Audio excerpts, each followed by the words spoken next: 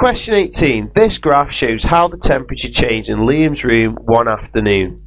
Well, first of all, we've got temperature up the side, and the temperatures appear to be going up in fives, but there are 5 mini gaps between each lot of 5. So 5 degrees shared by 5 degrees divided by 5 gaps means each gap must be worth 1 degree. So we must be going up in 1, so it must go 10, 11, 12, 13, 14, 15, 16, 17, 18, 19, 20, 21, 22, 23, 24, 25. Try the same thing along the bottom. We've got each gap is an hour, but then there are 4 mini gaps. So if you take 1 hour and divide it by 4 gaps, well, divided by 4 is half it and half it again. So an hour halved is half an hour, and halved again is 15 minutes. So each gap must be worth 15 minutes. So to the first gap would be 1:15, to the second gap 1:30, to the third gap 1:45, and then up to 2 o'clock. Now let's see what we've actually got to do. So it says estimate the temperature at 3:15 p.m. Well, this line here is 3 p.m. so we've already said here that every time we go up a gap we go up 15 minutes. So if this one is 3 p.m, this line must be 3 p.m. So we need to draw a line straight up from 3 p.m. to the graph there, and then we need to draw another line straight across from the graph, make it so it meets there. So straight up from 3:15 and straight across, and we need to know what this number is here.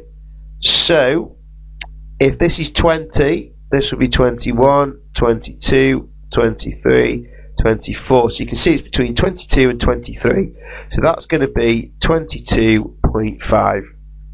It does say estimate, and I'm saying my answer is 22.5, but because it's an estimate, they'll probably accept any answer from 22 to 23.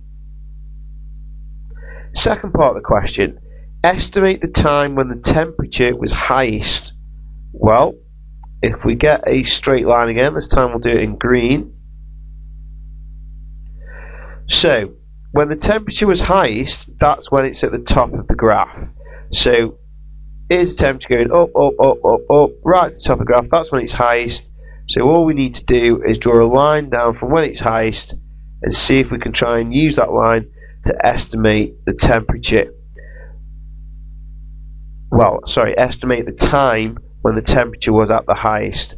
So if that's the highest temperature, estimate the time. Well, every gap is worth 15 minutes. So if this is 3 p.m, this would have been 2:45. So you can see it's between 2:45 and 3 p.m. They wouldn't accept 2:45 because it obviously can't be 2:45 because it's not on this line.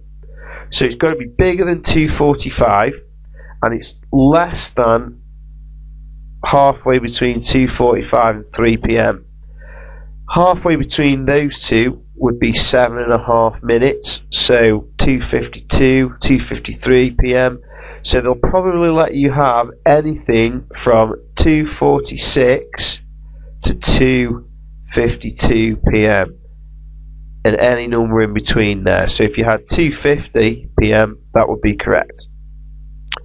The final question, how much did the temperature change from 2 p.m. to 2:30 p.m? Well, we're looking for 2 p.m. and 2:30 p.m. So 2 p.m. is here. So go up to the temperature, and then from there draw another line across. So that was the temperature at 2 p.m. and this is 15, 16, 17, so this is going to be 16.5 degrees. And now we need to do exactly the same for 2:30 p.m. So if this is 2:15, 2:30, so 2:30 is here. Go up to the graph and then draw a line across.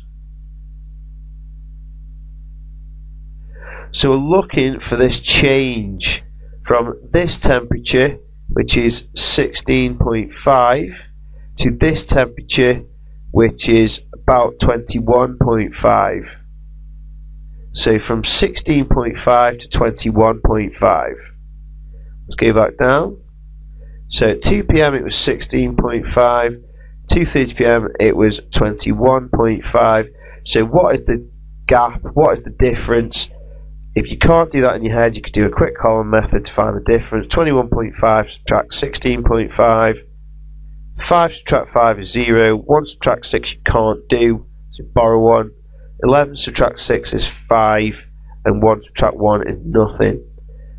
Put your decimal point in. You should realise that is 5 degrees. So it's about 5 degrees.